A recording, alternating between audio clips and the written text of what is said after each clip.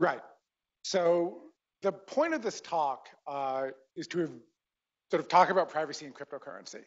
It's not to shill Zcash. I am one of the co-founders of Zcash, but more importantly, I'm also an academic. I do research on cryptography, privacy, and computer security. Been doing this for 5-6 years now. And I've watched blockchains sort of evolve from Bitcoin into Ethereum into everything else as more and more people have gotten interested in them.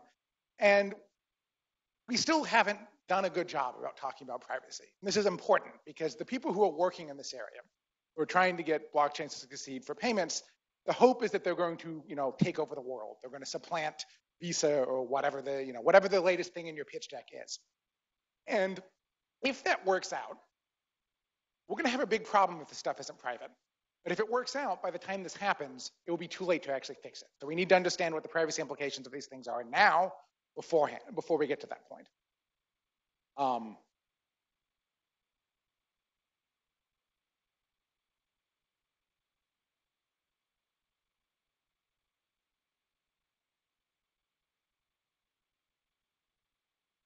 That worked a moment ago.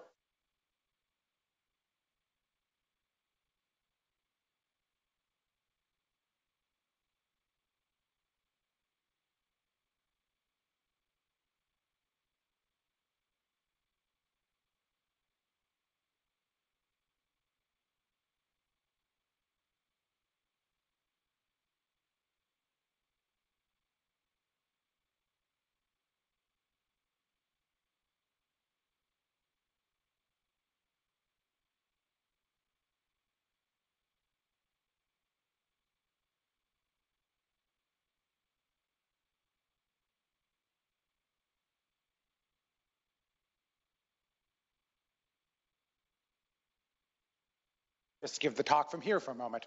Right, so this stuff is going to be important, and if we don't get it right now, we're going to find out too late, fix it. And, privacy for cryptocurrencies has been the thing that's been misunderstood sort of since the beginning. That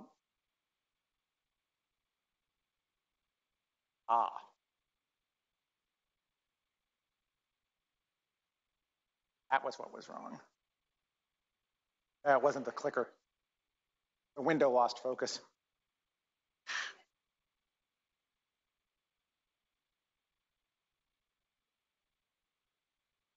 Yeah. Right. So now, okay. Right. So privacy for cryptocurrencies has been misunderstood since sort of the beginning, right? Bitcoin thought it was private. Right? There's actually a whole section in the paper where Satoshi says this actually has some degree of privacy. Back in 2011, WikiLeaks thought they were taking anonymous payments, right? You could donate money to them and it'll be fine. This is not the case. It's kind of obviously not the case, but we now know this with some degree of authority. Not just are there a bunch of academic papers that point out, look, this is not private, we can get a lot of data out of here. There are actually companies that are in the business of doing blockchain analytics. Right? And apparently the story is, in fact, that one of these was formed because they saw a paper in the middle there at a conference and were like, that's a good idea. We should make a business out of it. So really, this is not true. This stuff is not private. And the reality of the matter is, far from being private, cryptocurrency is actually Twitter for your bank account. Right? It makes all of your spending public to everybody. And when I say everybody, I really do mean everybody. Because blockchains are a decentralized system. They're a peer-to-peer network. Anybody can connect and download the entire blockchain. This means your creepy ex-boyfriend or girlfriend can figure out what you're doing. Your business competitors can figure out who your employees are, how much you're paying them, what your supply chains are. Governments can figure out what other governments are doing in terms of monetary policies. You imagine this world in which blockchains are used for all payments. This gets really bad. And so this is clearly, I think, just unacceptable. And as a result of this, we've seen a bunch of proposals that try to do some kind of privacy for blockchains. And these run the range from things that are so simple that they clearly don't work, all the way up to things that are horrendously complicated. My doctoral dissertation is on there, it's zero cash. That took like 3 or 4 years to figure out how to do. And I think works pretty well. But there's this whole range of things, and if you're trying to build a blockchain, you've got to figure out which one of these privacy techniques should we use. You've got to balance like the cryptographic costs of doing that, the overhead of what's going on, with how much privacy it gets. Right now, the sort of philosophy that everyone has is, well, any privacy is good enough, and so you take the cheapest thing that's on here. And that does not actually work. And the problem with this is that it's not really easy to evaluate what privacy you get out of one of these systems. Right? It's akin to evaluating security and privacy issues on the World Wide Web in 1992, when the only thing that was running was websites at CERN. Right? This is not the full scope of what life looks like. You don't have all the things you have to think about. It's not there, right? You can't measure empirical attacks when you don't have the groundwork to do it. Moreover, even if you did have some data, even if we have companies doing this type of analysis as researchers, as academics, I can't replicate, right? I have ethics limitations, I have data access limitations, I have IRB things I have to go through, I have limited money and limited grad students. I can't replicate what's actually going to happen with these kind of problems, right?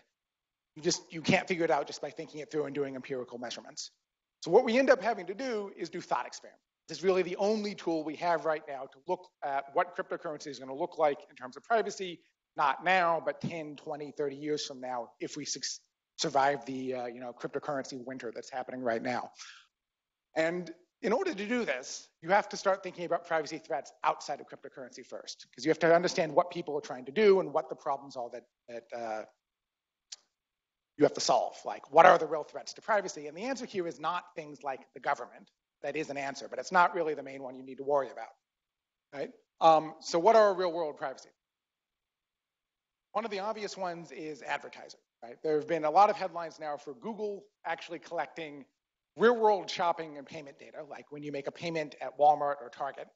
They find out about it and they want to be able to use this to pay for conversions on ads. The idea being they saw that you got an ad for Walmart on one of your searches. They know that a day later you went in and purchased something, and now they can actually, pay for conversion and get paid better because the ad worked. And this is the thing that Google just started doing recently to be somewhat high profile, but it's been going on amongst a number of companies probably for a while. Basically, once Google gets to doing something, you probably know a couple of other people are doing it without any integrity. And so this is sort of one problem. You can imagine like advertisers monetizing what you're doing. You could think of, for example, a version of Uber that was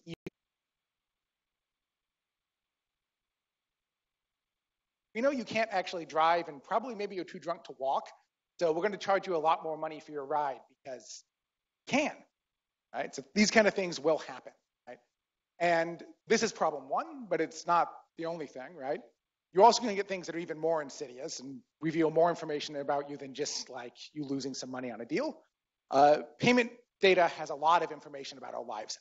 Sort of what you buy is almost who you are. One of the more interesting examples of this actually dates back to well before blockchains, not quite before, but a while ago, where Target, the retailer, was using their customers' payment histories to send them targeted ads and coupons. This actually seems somewhat innocuous. It's what happens when you have a loyalty card. But they were really, really good at it. They could take your purchase history and figure out if you were pregnant and then send you baby coupons. And again, that doesn't seem like it's that sensitive until what prompted this article. They do this to a teenage daughter who's been buying some things, and they send the coupons to her house where her father finds them and realizes that his daughter is sexually active and pregnant, right? This is, again, a major problem, right? And this is the kind of thing you can get out of payment data if you have really granular stuff that thankfully so far is not actually on a blockchain yet, but I'm sure someone has a pitch deck that proposes it. So that's one set of things. Another thing you can do is just straight up stalk people. So I assume everyone here has heard of Venmo. I gave this talk in Europe about 2 weeks ago, and since they have actual functioning banks that can send money between people, no one knows what Venmo is. But Venmo has a social feed, right? It is public because, hey, you had to do a pitch deck, you had to raise some money, let's add social to everything. And by the way, you should really go into Venmo right now and disable this. Seriously, do it now. Because by default, it's public to everybody. And a while ago, I guess, 6 months, a year, I'm not quite sure, this became like widely known. And people started getting guides on like how to stalk your ex-boyfriend or girlfriend based on what their Venmo feed was, where they were going, who they were seeing, what they were doing. Hey, I noticed you split this bottle of wine with this guy last night. What were you doing? Like, this is quite bad, and like people really did this. Like, the picture here is kind of playful, and the colors are nice, and the headlines and this like nice. Hey, haha. There's nothing funny about this. If I switch who this is and what's going on, this would be quite troubling. And it's just bad. And so this is another thing that can happen when payments are public, and on a blockchain, they're public to everybody. So cryptocurrency is, it's Twitter for your bank account, but maybe more precisely, it's a tracking cookie, right? It tracks everything you do. Everywhere you go, everywhere you make a payment in real life will now be broadcast on a blockchain, and anybody can see it. And so this looks like tracking cookies on the web, where anywhere you go online, you assume someone can figure out what's going on and see what you've been doing. And that's something we've gotten used to in terms of what online browsing. We're kind of aware of it. We have some tools and regulations to deal with it. It's still horrible. It's still a thing I deal with in my research. But it gets infinitely worse when you apply it to in-person transactions, especially when people are ignorant of the consequences. And so the question is, what do we do about this? What are the defenses? Well, if you take nothing else from this talk, right, you should take the fact that plausible deniability is not a plausible defense, right? We have AI, we have social credit systems, right? There's this nice video going around on Twitter from some Chinese train where they were threatening people with, I'm not quite sure what, if they litter or something. And in the kind of world where you have these kind of algorithmic analyses being applied to people, you can't just say, oh, it might not have been me. Right? This just doesn't work, right? Machine learning is very good at extracting signal from noise, and it might not have been me is just noise to it. It doesn't actually matter. It doesn't care. And so you're back to this problem. Cryptocurrency exposes everything to everybody. What do you do about it? Well, to understand that, you have to understand what precisely it exposes. So there are a couple of things that, if you think of this as a tweet about your finances, what's actually. Well, one thing is your IP address. Maybe depending on how you're doing this, that turns out actually not to be that important, though people harp on it. There's the payment amount. This is something that worries a lot of people in Bitcoin, that somehow they're worried that people would tell they're buying a Lamborghini instead of a cup of coffee. And yeah, the amount would tell you that, but again, not that important, because if you know who they're sending it to, you already can figure that out, right? Nobody thinks you're buying a cup of coffee from Lamborghini Italia SA, right? You're buying a Lambo. So that's another thing. And then the final thing is the transaction, right? This sort of announcement of the transaction you make, where you're moving money from your account to someone else's, contains your account identifier and the other person's account identifier. And so if you watch, you get the sort of feed of everything that happens. You can build what we call a transaction graph, which is just where money goes, right? And so Alice pays Bob, Bob pays Charlie, and you can just watch this, and anybody can see this exact graph and what's going on. And this, it turns out, is actually the real major privacy problem for cryptocurrency, right? And it's not intuitive why this is, right? It's easy enough, the first thing that everyone realizes about cryptocurrencies is that they are Twitter for your bank account, that everything is public to third-party observers. And it actually is easy enough to obfuscate that, to make it somewhat hard for a third party who knows nothing about you and has never interacted with you to figure out what's going on. But that's not actually what you should be worried about, right? You make payments to companies that are trying to track you. You take payments from people who might be trying to track you, right? It would be really bad if you split a bottle of wine with your boyfriend and then break up with him, and somehow, because he sent you money, he can figure out what you're doing. So the threat isn't just third parties, right? And the other thing that happens is that people think, well, there's this transaction graph, right?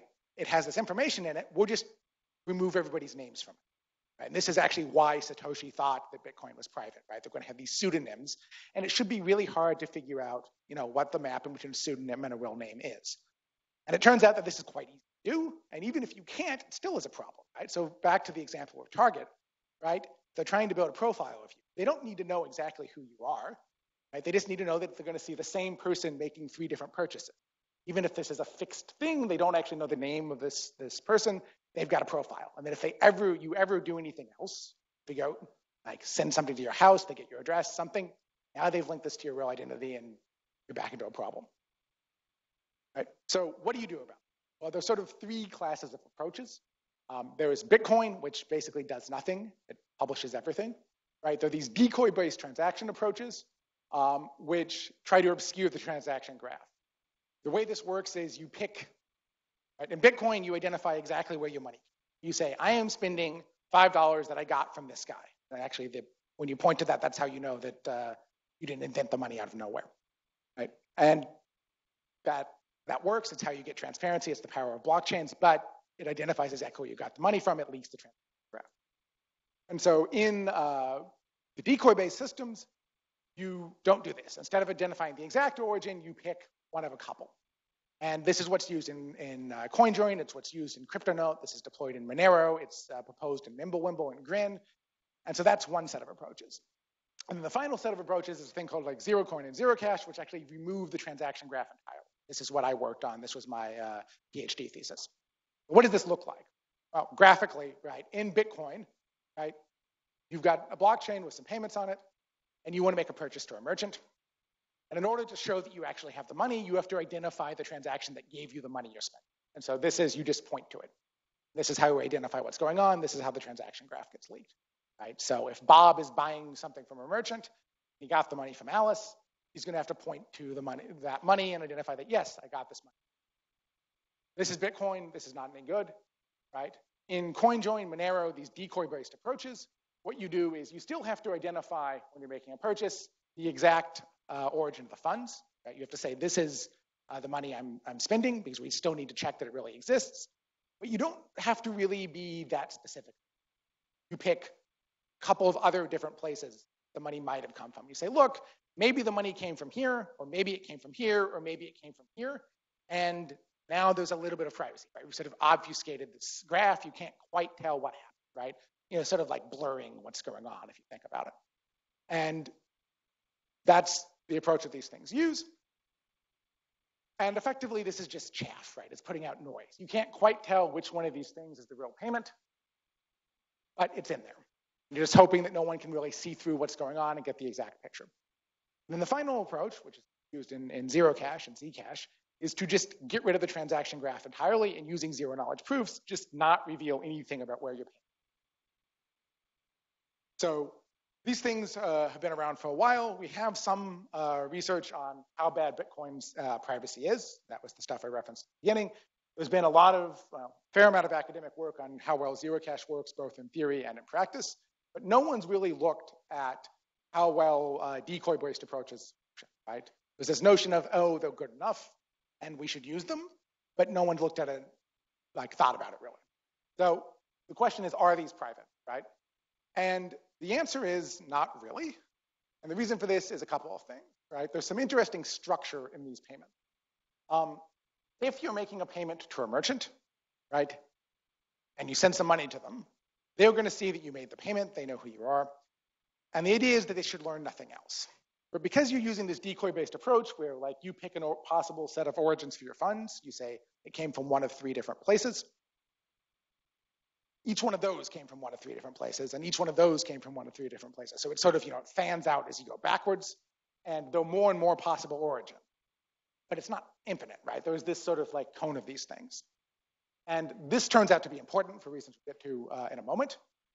Similarly, if you're making a payment to the merchant, you can do this yourself, watching where the merchant takes the money you gave them. Right? You can think about this of like you have a dollar bill with a serial number on it, and you get to sort of watch as it moves from cash register to cash register to cash register after you hand it to like Chipotle or McDonald's or whatever. Right?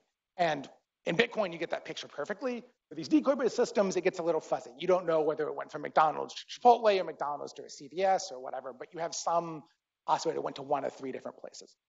Right? So this works in both directions. Right? And so this is a thing that you can exploit. What can you do with this? Well, the first point is you can track repeated customers. Right? So if you're making payments to a coffee shop once a day, right, and you're using one of these anonymity systems, you'd like to think that they have no idea who you are. They can't build up a profile of how much coffee you're buying.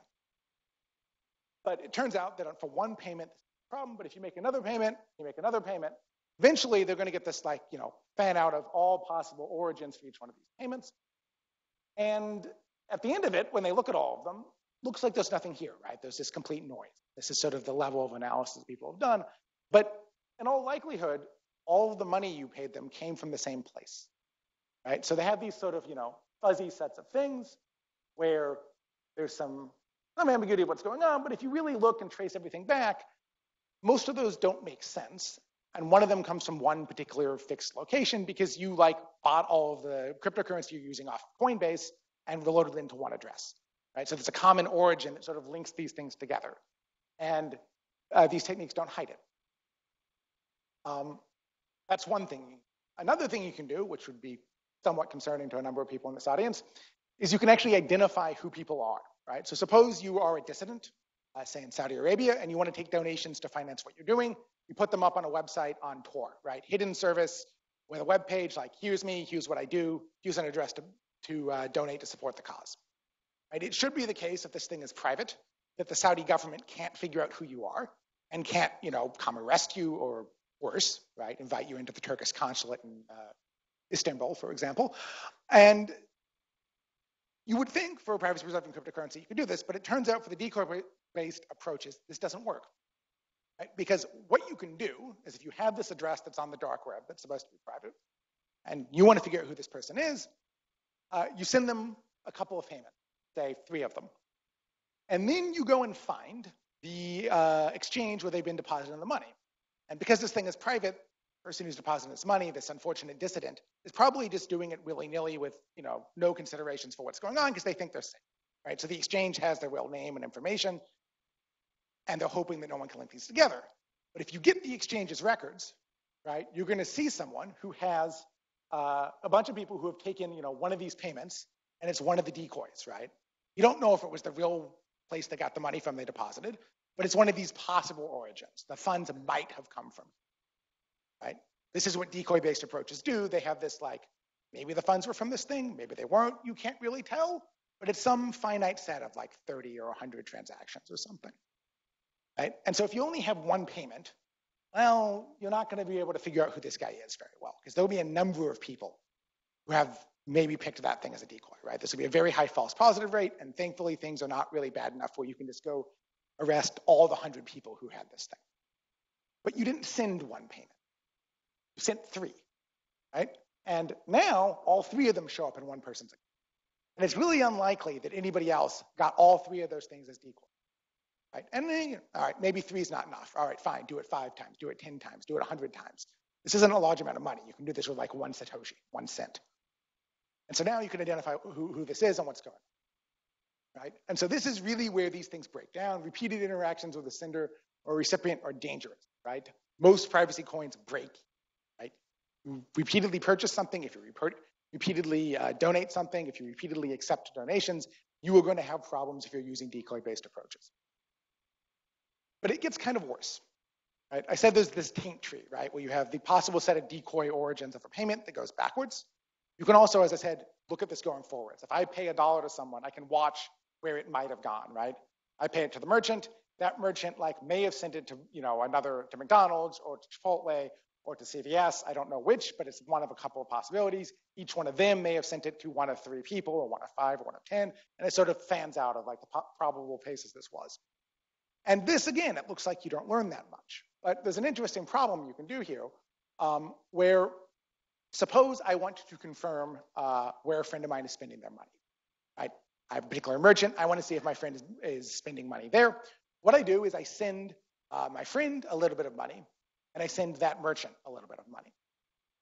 And then I just watch what happens. And I'm going to see the money fan out from the merchant's account to where it might have gone, to where that might have gone, all the way through. And I'm going to watch the same thing happen for my friends, the money I gave my friend. This, again, doesn't have to be a large amount of money. It can be a tiny amount of dust. And what might happen is I might see that those 2 things end up in the same place. And if this happens once, again, it's not going to tell me exactly what happened. Maybe just coincidence, someone picked the right decoy, or maybe the money that I gave to the merchant, the money I gave to my friend, actually ended up in the same location because they both got deposited from the merchant's account into the bank, right? You don't quite know, right? Maybe these ended up working because they got moved out of the hot wallet into the cold wallet. Right? But you have no idea. There are an infinite number of hypothetical stories I could tell you about this thing happening. Again, if I do it multiple times, all bets are off, right? You see this happening repeatedly, you're going to know that these 2 sets of funds are correlated. And with high probability, you're going to know that your friend is actually spending money at this merchant. So this, you can have some fun with this. For example, you could use this to confirm that your friend is spending cryptocurrency on Pornhub, which would be embarrassing, right? They're looking at porn. They're paying for porn. And in the case of Pornhub, they'd have to be doing it with Verge, which is the official cryptocurrency of porn, which really would be weird. So decoy-based systems aren't private, right? We've seen 3 attacks where I can track people if they're sending me money. If I'm a merchant and I want to build up profiles of my customers, I can track them even if they're using one of these decoy-based cryptocurrencies. I can identify people who put up addresses anonymously and try to receive funds while maintaining their privacy. That also breaks. And more fundamentally, no system that allows you to do this can really be called private, right? If your friends can figure out where you're spending your money, this system isn't private. This just doesn't work.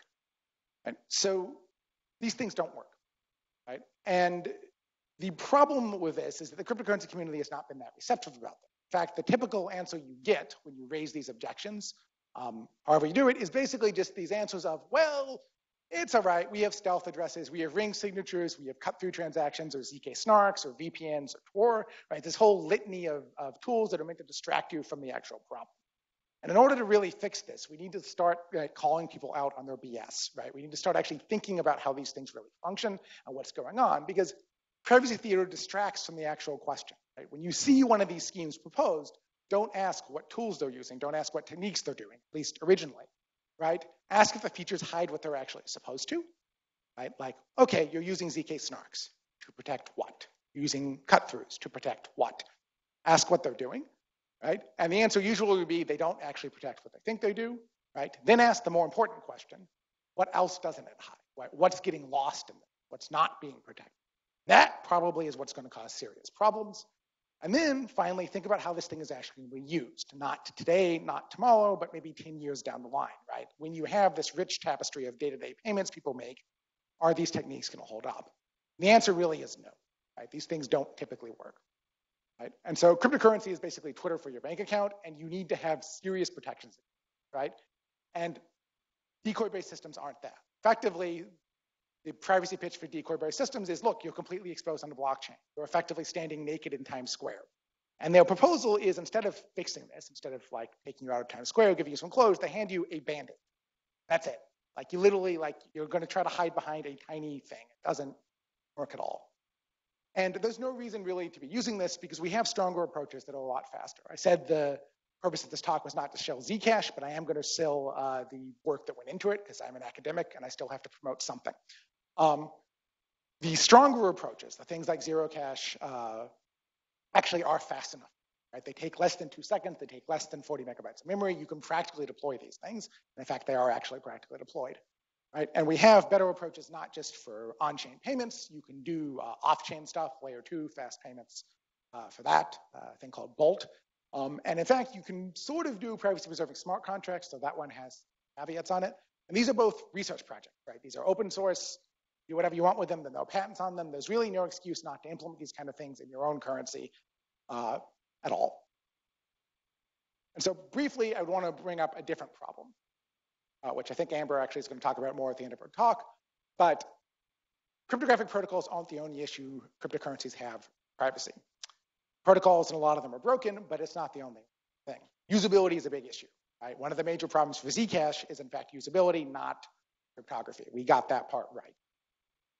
And so in conclusion, we need to critically evaluate how privacy interacts with blockchains. We need to actually think about how these things are really being used, and we really need to do this now. Because if these things start succeeding and really get traction, it's going to be too late by the time we realize these are really a problem. The techniques we're using now are broken. So thank you.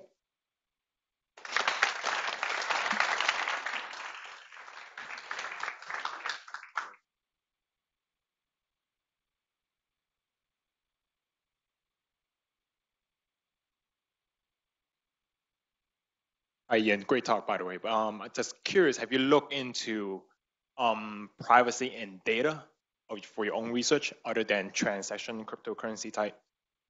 I have not. Okay. Okay. So all the examples you gave are based on UTX blockchain models. Mm-hmm. Do you see any fundamental difference in the applicability of the, like, I would say, good cryptography for privacy to an account-based model like Ethereum? It gets a little trickier. In fact, to get good privacy, I think you sort of have to either transform your account model into a UTXO model in a certain sense, or you can try to do approaches that are based on like oblivious RAM, but these typically end up synchronizing the blockchain for every transaction because you can't do parallel edits. And that's sort of unacceptable at scale. So I think the answer is you need to operate the UTXO model for privacy, but it's a good question. I don't have a perfect answer yet. Yes, but you ended up having to like sort of build that into a UTXO style thing, right?